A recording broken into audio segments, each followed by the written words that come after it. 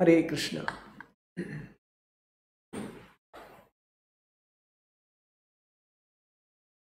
When Srila Prabhupada went to the West,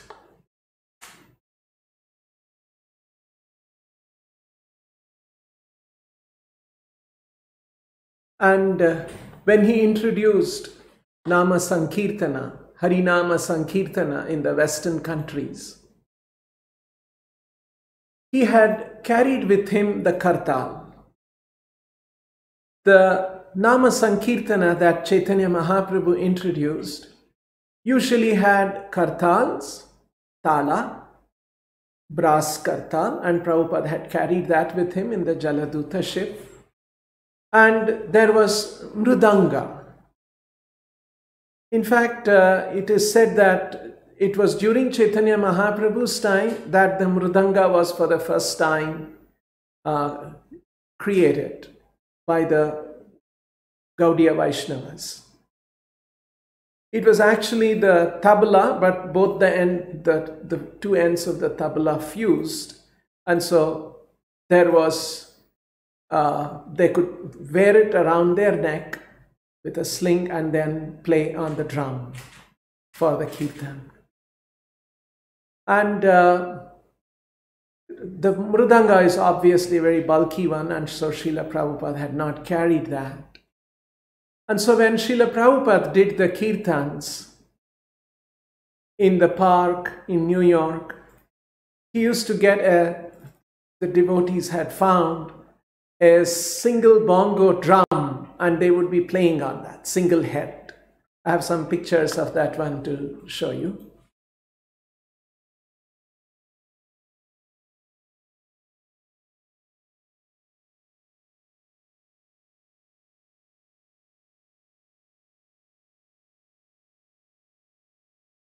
That you can see the picture of Srila Prabhupada playing on the drum. And it is said in the Leelamrita, Prabhupada led the chanting and drummed with one hand on a small bongo. Even on this little bongo drum, he played Bengali Mridanga rhythms, so interesting that a local Congo drummer used to come just to hear. So Prabhupada was very expert in playing the drums, and so he would play on this single bongo drum. I'll show another picture. You can see Prabhupada surrounded by so many young Western American boys and girls. They are looking around. And you can see to Srila Prabhupada's left on the ground, you can see the bongo drum. On the right side, you see a picture, a close-up with Srila Prabhupada on the bongo drum lying on the ground. So that was the drum that Prabhupada used to introduce Kirtan in Tompkins Square Park, in the 26th 2nd Avenue Temple, and later on in the Frederick Street San Francisco Temple. There's one more picture I would like to share. On the left side, the picture on the left side, you can see two young American students. They are chanting and dancing while there are many other onlookers. And you can see Srila Prabhupada holding the bongo drum and playing. On the right side, there is a close-up of Srila Prabhupada, and you can closely see the bongo drum. So this is how Srila Prabhupada introduced kirtans, chanting of the holy name congregationally and publicly in America. And because there was no Mridanga. And this was the last one, next. And then Srila Prabhupada kept writing to some of his contacts in India to get a Mridanga and send that over to America. He was talking to one brahmachari from the Gaudiya Math, and he was talking to Narayan Maharaj also to help him send the Mridanga. And he was making arrangements with the with the people in the Scindia shipping company, so they would ship it, because Prabhupada was not having much money, and so he was waiting for all these kind of favors to ship the Mridanga to all the way to America. And so finally, Mridanga, 2 Mridangas and a few kartals came to New York, and then Prabhupada had 1 Mridanga and a few kartals sent over to San Francisco. So how that all happened is a very interesting story. The mantra rock dance had happened, and more number of peoples were coming to the temple on Frederick Street in San Francisco. In fact, the morning program, there would be so many people. Initially, when Prabhupada first arrived, there were only 6 and a few more handful of enthusiasts, or can't say followers. They were just eager to know, interested to know what Swamiji is doing in Haight-Ashbury. And so they were interested to come and participate. And now, after the mantra rock dance, the morning hall would be filled, and especially in the evening programs, which would start at about 8 o'clock and go on till 11 o'clock in the night, the temple hall would be packed with people. There was no place at all for more people to come in. It was like that. And a lot of people were seriously taking to Krishna consciousness, and Prabhupada was spending his time with them, and more initiations were happening, more devotees were getting initiated, and all of that, these kind of things were happening. But they were all getting initiated, but not always they were serious about their commitments. And sometimes Srila Prabhupada, his apartment was on the 4th floor. They call it 4th floor in America, but we would say it is 3rd floor, ground plus 3rd floor. So Prabhupada's apartment was on the 3rd floor, speaking from Indian convention. And he had a window in his apartment, and when he looks out of the window, he would see the front of the temple. And many times when Prabhupada was walking up and down in his apartment chanting, he would look down through the window, and sometimes he would see some of his newly initiated disciples still smoking. And Srila Prabhupada was very saddened by that. And later on, there was an occasion where Srila Prabhupada said, when he saw such things, he was praying to Krishna that they get freed from all these habits, so that the peace and happiness of Krishna consciousness, like Krishna conscious life, will become firmly established in their hearts.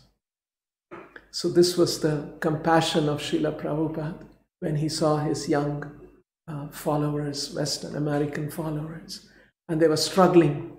For them, the very difficult thing was intoxication and to give up illicit sex. These were very difficult things for them, and they were struggling with. And so Prabhupada said that he was praying to Krishna that they become freed from these habits. So one day, Mukunda was just across the temple in a donut shop, eating his chocolate sugary donut. And suddenly one big delivery truck came by, and the driver asked Mukunda, "Do you know where is the Hare Krishna temple?" And Mukunda showed the opposite, the temple, and he said, "It's just there." And so the delivery truck moved a little further and stopped there, and he got off and he went to the Hare Krishna temple there.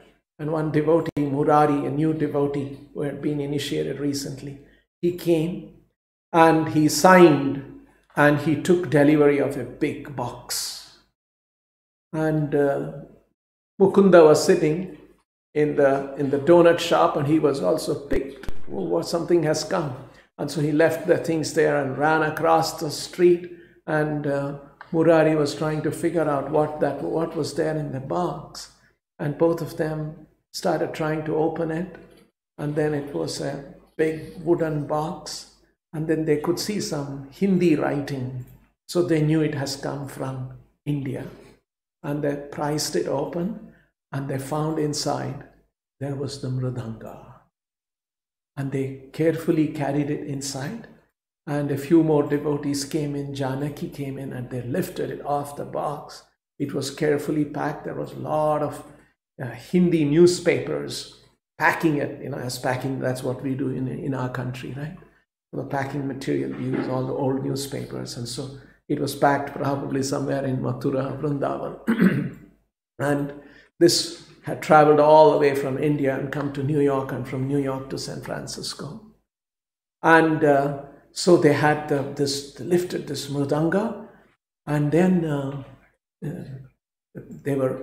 Janaki said, she always said the right things. She said, maybe we should go and tell Swami that this has arrived. And so yes, they thought, yes, we should. And then maybe he should play first. You see something, she said the right things. And so Mukunda and Janaki ran up, took the elevator to the 3rd floor and knocked on the door. And Swami said, come in. And he opened the door and went inside and told Swami that the Mridanga has arrived. Prabhupada's eyes widened. He said, oh, where is it? And they said, it's in the temple hall, Swamiji. And so, oh, is that so? I'll come there to see. And so Prabhupada was getting ready to come. And so Janaki and Mukunda decided that they'll quickly take the elevator, go to the temple hall, and be ready to receive Swamiji and show him the Mridanga. And so they took the elevator and came down. But as they came down, they saw already Swamiji had come down, rushing down the stairs. And he was ahead of them. And he went to the temple hall. And Janaki and Mukunda said, hey, he's already up there. And they quickly moved on and showed the Mridanga. And Prabhupada was so happy to see the Mridanga. He picked up the Mridanga. He sat on the ledge. And then he was examining it carefully. And then he said, all my life I have been playing this instrument. And he said, my father gave me this instrument, and I would play day after day after day, and I would be so happy playing this drum.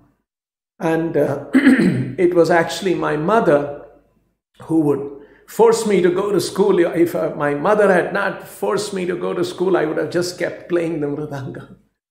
And so Prabhupada looked at it carefully, and then he said that this is made of clay, and so it can get damaged very easily, and so you have to be careful about maintaining it. And then he said, get me a glass of water. And Janaki went to the kitchen and brought a small glass of water. Prabhupada carefully dipped his finger, turned the Mridanga, and on one of the heads, he started applying the water along the edge. And he said, you should now and then water the edge like this. And this is the way you should maintain the Mridanga. Basically so that it is kept wet and so it does not crack. So that was part of the maintenance, and Prabhupada was showing them. And then Prabhupada had a cloth around him, and then he tore that cloth. He took it off and he tore that cloth and tied it around the Mridanga. And he said that this cloth should never be removed. It should always be there around the Mridanga. And then he played a little bit, a few beats. And then he was very carefully, intently hearing that. And then he said, very good. And then he kept the Mridanga down. And then he went back. And then he gave them a few instructions that it should be kept safely and so on. And he went back to his apartment. Mukunda was a musician. He was a composer. But he was a piano composer, not so much of the percussions. So he was interested to learn. So he again went up to the apartment. And then he asked Swamiji, Swamiji, can I learn to play Mridanga? And Swamiji said, yes, of course. When do you want to learn? And then Mukunda said, can I learn now? Yes, why not? Go and bring the Mridanga. And so Prabhupada was so happy. And he came down, picked up the Mridanga, went up to the temple, to the apartment. And Prabhupada made him sit on the floor. And then he told him how to play. And then he said, there are some mantras. And you must play according to this mantra. And then he taught him Gita, Gita. And then so he asked, how can the mantra and this drum? Yes, you will learn how to do. And then he showed him. And then he told him he should keep repeating and keep playing on the drum. And so he kept teaching him. And then he would do it very fast. No, not so fast, slowly. And then he corrected him a few things. And then he started telling him to play. And Mukunda was focusing on the beats and he was playing. And then Swamiji was standing right next to him. And so he kept playing a few minutes, maybe 5 minutes went, 10 minutes passed. Mukunda was still closing his eyes. So Mukunda was wondering whether Swamiji is still there or he has gone back to do his work.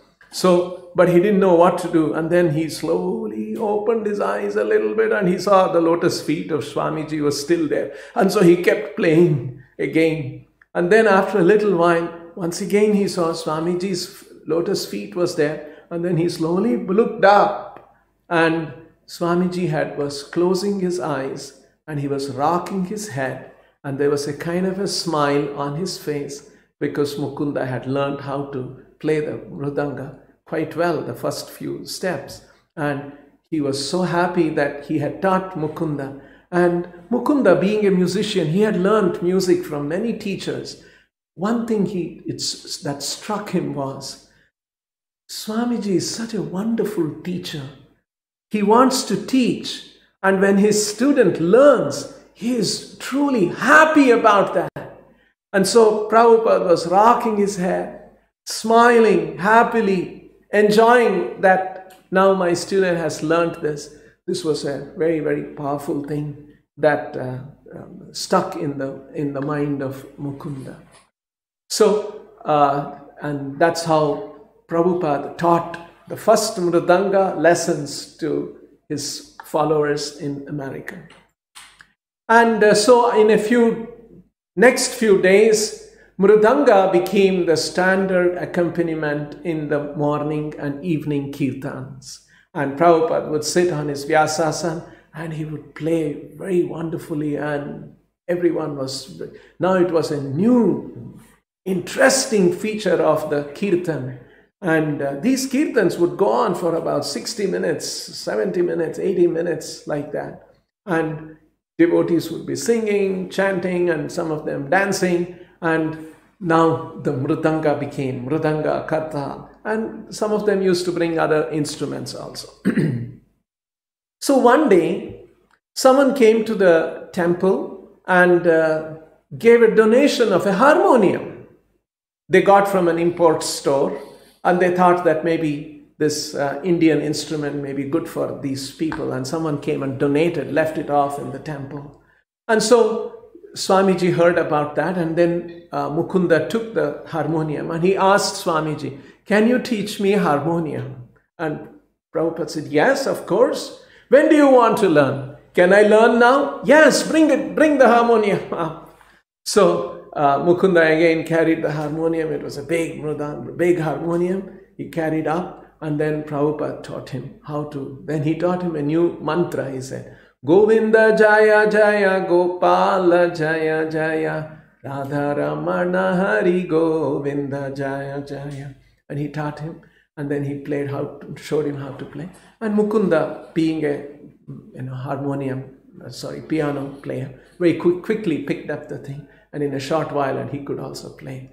And so this is how the first Mridanga and the first harmonium and all of these teaching was happening here in the San Francisco temple. And around this time, more and more young people were coming, and they were getting serious, getting initiated. More devotees were initiated. But all along, Janaki's sister, who later on became Yamuna, she had not yet taken her initiation. So she was in a kind of a certain uncertainty whether I should take or will I be able to maintain the principles, follow the regulative principles strictly. Because she loved kirtans, and when kirtans were there were many occasions where she would sing, close her eyes and sing when Swamiji was leading. And there were occasions where there would be tears in her eyes. But when she tried to read, or when she tried to hear Prabhupada's lectures, she would often fall asleep. So she was in a dilemma, whether am I serious enough? Will I take to Krishna consciousness? Will I take the vows of initiation seriously? But she was trying to follow as much as possible. In fact, when she had the Srimad Bhagavatam in her hand, Swamiji had told, these were some of the things that Swamiji had told. They must chant, they must read his books daily, and they must follow the regulative principles strictly. So she was trying to, and then she recalls that she would keep the Bhagavatam, and before reading the Bhagavatam, she would pray to Krishna, please Krishna, help me understand what is in this book. Just look at this. The impact Srila Prabhupada had created. Here is a 25-year-old young American girl. Look at the seriousness and devotion Srila Prabhupada had inspired in her, wanting to follow carefully, holding a Bhagavatam in her hand and praying to Krishna, hope I'll be able to understand what is in this book, the knowledge in this book. Bring an American to that level of seriousness. And this is not just one. Srila Prabhupada brought hundreds and thousands of them from all over the world. So Yamuna was still in this kind of a dilemma. And one day, Srila Prabhupada asked her, when are you going to get initiated? And so she had to suddenly answer that to Swamiji. And she said, I'm not very certain, Swamiji. And I've been thinking maybe I should go to Tibet and see the tall hills, mountains, and experience some kind of an elevated consciousness. And when she said that, Srila Prabhupada looked at her very intently. There was a long silence. And then he said, I can take you to a level even higher than the Tibet. Just see. And so that sort of struck her that yes, actually, if I strictly follow what Swamiji is saying, Krishna consciousness is so elevated and it can take us higher than whatever Tibetan or Buddhist meditation can teach. And so like this, Yamuna was becoming more serious with these interactions. She found that actually Prabhupada's personality created a very profound impact on her. And she saw that he was living the philosophy of Krishna consciousness. He was a living example of the principles that he was teaching. A wonderful teacher, not somebody who just taught by precepts, taught by his own personal practice. So she had seen all of those kind of features in Srila Prabhupada, and she was gradually becoming more and more serious. Around this time, Mukunda and Janaki, actually their house was also in the same apartment building in another floor. And so they lived there, and Prabhupada lived on the third floor, and the temple was on the ground floor. And that's how, and there were many others who were coming and going. This is the kind of a situation that was there. And Janaki had a black cat, And that cat would invariably follow them and come into Swamiji's room. And it had found somehow a favorite spot in the bathroom under the bathing tub. So this cat would always go and sit there. And whenever Swamiji had to go to the bathroom, he would come inside and he would tell someone that the cat is inside. And so they had to come and pick the cat out, bring it out, and then Swamiji would go and use the washroom. So this became a standard thing, and every time the cat would be there and he would get the cat removed and then he would go in. So sometimes it so happened that there was nobody around and cat was inside. And so Prabhupada had to bathe there, and so there was a bathing tub, but the bathing tub had no shower. So he had a lota, what is called in Bengali a lota. It's actually a cup for having bath. So Prabhupada would have a cup and that lota, and he would take his bath. And invariably, you know, when you have a bathing tub like that, and there was no curtains and all of those kind of things, and there would be a lot of water all on the floor after the thing. And this cat would come out, and the cat was somehow a little funny about the water. The cat would touch the water with its paw and immediately withdraw its leg. So Prabhupada had seen that one. And then it would touch the water, and as if touching water and having a wet paw was the most difficult thing, it would shake off the water and withdraw. You know, all these kind of things Prabhupada had seen. So Prabhupada, sometimes when he took bath, he would pour a little extra water on the floor just to annoy the cat. And so this kind of a thing was going on between Srila Prabhupada and this black cat. And Prabhupada had a rocking chair in the hallway. And that's where Prabhupada would sit, and there would be his young followers sitting around him. And he would be discussing seriously Krishna conscious philosophy. One day, Prabhupada was sitting on the rocking chair, and Yamuna, Janaki, and a few other young men, they were all sitting around, and they were talking philosophy seriously and asking questions, and Prabhupada was speaking. So slowly this black cat came out of the bathroom, walked through the hallway, came in the midst of the devotees, and everyone was watching, and Prabhupada is speaking something seriously. What's this cat going to do? And the cat walked straight and sat in front of Srila Prabhupada, looked at him, and Prabhupada was speaking still, and then looked at him and said, meow. And Prabhupada stopped, looked at the cat, and slowly he lifted his lotus foot and gently stroked the cat. And all the devotees were silent and they were watching, and he stroked, and then he said, is the cat getting Krishna prasadam, milk? And then he asked, and he kept stroking, and he was saying, Hare Krishna, Hare Krishna, Hare Krishna, he was making. And so all of them were, actually Yamuna says, this was one of the many things that actually touched their hearts. Swamiji is so kind. Even to an insignificant cat, he's concerned about the cat's spiritual development. He's making the cat hear Hare Krishna, and he wants to see that the cat gets Krishna prasadam, and he was gently stroking. What a fortunate cat to get the dust of the lotus feet of Srila Prabhupada.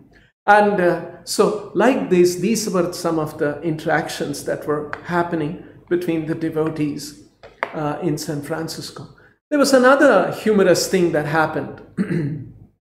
Devotees, didn't have much money. So they had a car which was an old rickety wreck of a car, and that was the temple's car. It was a 1952 model. Now we are talking about 67. So it's quite an old car, 15-year-old car. And actually devotees knew it was called the Krishna car, because devotees all knew that this car was running simply by the supreme mercy of the Lord. So, because otherwise it was such an old, rickety, ugly car. And they would take Srila Prabhupada in that car many times. They would drive him to the Golden Gate Park, and he would have his walk there and to a few other places. And the car had a seat, and the seat, was not normal, and then it had unusually 45-degree inclination. And Swamiji usually would sit, they had to notice that Prabhupada was very aristocratic in his movements. And he carried himself a certain amount of dignity. That was a wonderful thing about Srila Prabhupada. And he always held his head high, and his chin was up in the air like that. And so Prabhupada had to sit in this car, and his back would go back, and his chin was up in the air like that. And so they would take him to many places in that car, and Prabhupada never complained. He just tolerated whatever was there, whatever devotees were offering, whatever Krishna was offering. He never complained. So these were all, devotees were watching all these things, and they were very touched by the wonderful personal qualities of Srila Prabhupada. And then at a certain point, Yamuna decides that, yes, I must take initiation from Swamiji. And she makes up her mind. And she has one friend whom she had actually found in San Francisco itself. She was distributing flyers before Swamiji arrived, inviting people to come and receive him and come to the temple. So she had actually given to one young New Yorker, and he had taken it quite seriously, and then he started coming to the temple and got to know Yamuna, and they became good friends. And they were even contemplating whether they should marry, but they were not too sure, Yamuna and this Jim. And so he was more keen on getting married by the Swami. Then Yamuna said, no, he has not come here to marry us. He has come here to initiate. His primary interest is to make us devotees. And if we are ready to if we get initiated, then we can ask him to get married. So finally they had some thinking about this whole thing, and both of them made up their mind, and there was an initiation ceremony, and she became Yamuna Devi Dasi, and Jim became Guru Das. And the very next day, Swamiji said, we should have your marriage. And so the marriage was arranged the next day, and they all once again got together, and the yagna, marriage, fire sacrifice was to be performed. And those days, they could not, in Indian culture, for a fire sacrifice, you have to use a specific kind of a wood called samit vriksha. Samit, it's a kind of a tree, and you should use samit wood. And obviously in America, you don't get samit, and at least those days they could not have access to. So they would get some crates, orange crates, wooden crates, and they would break that and make it into, chop it off, and to make wood. And so Prabhupada sat there. Yamuna and his newly initiated disciples, Yamuna and Guru Das, were seated there. And then Prabhupada had a candle to light the sacrificial fire.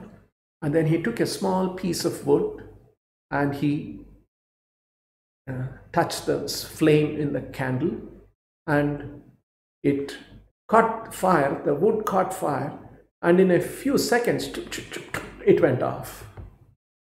So Prabhupada took a bigger piece of wood and again tried to light that one, to light the fire. And as he went towards the small pile of wood in the sacrificial, in the yagna kunda, again it went off.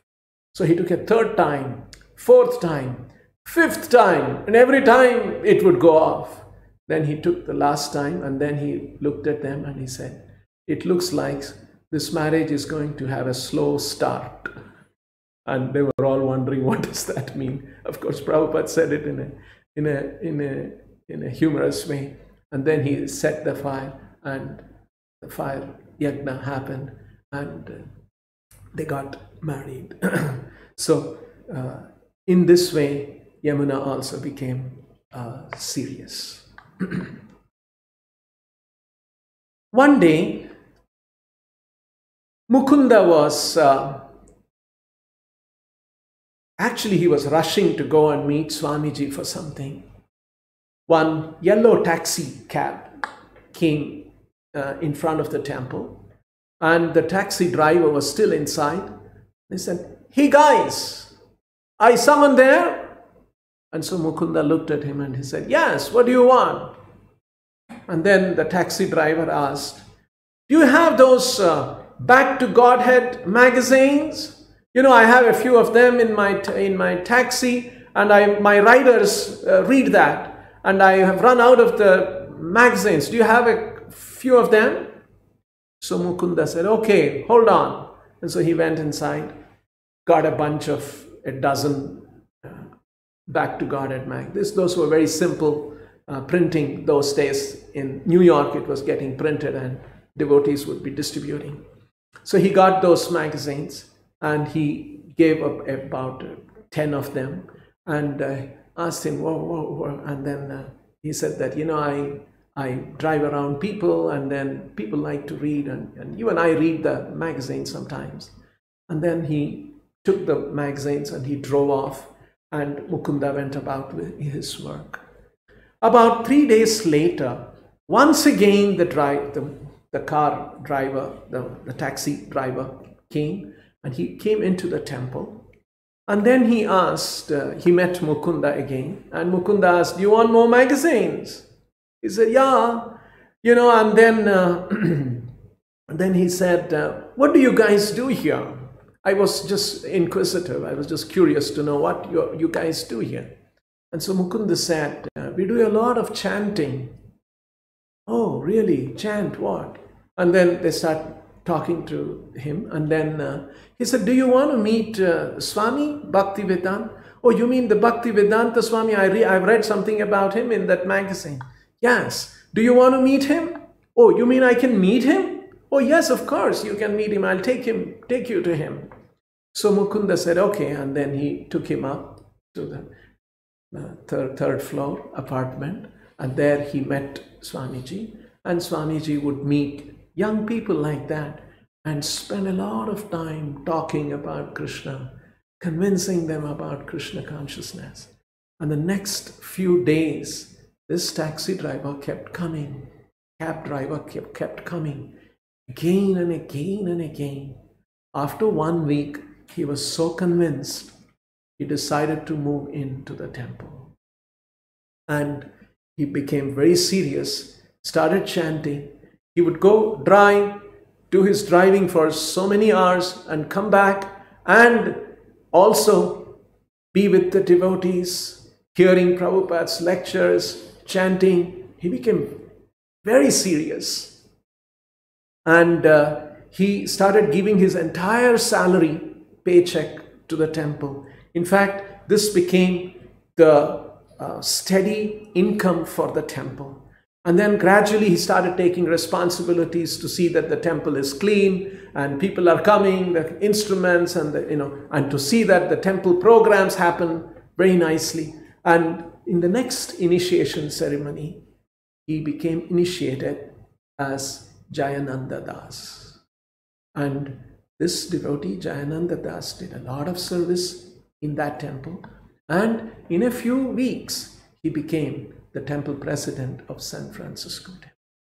And after that, he was involved in many more wonderful services in the temple. So in this way, Srila Prabhupada was meeting young Americans, spending a lot of time convincing them about Krishna consciousness, answering their doubts, inspiring them to chant Hare Krishna, and speaking, and these young followers hearing Prabhupada, chanting Hare Krishna with them, and interacting with Srila Prabhupada, becoming very convinced that Prabhupada is saying this, Swamiji is saying this, it must be true. And they started becoming more and more dedicated. In this way, the Krishna consciousness movement began to spread. And this devotee, Jayananda, he did many more wonderful services. We will talk about that further. Thank you very much. Hare Krishna.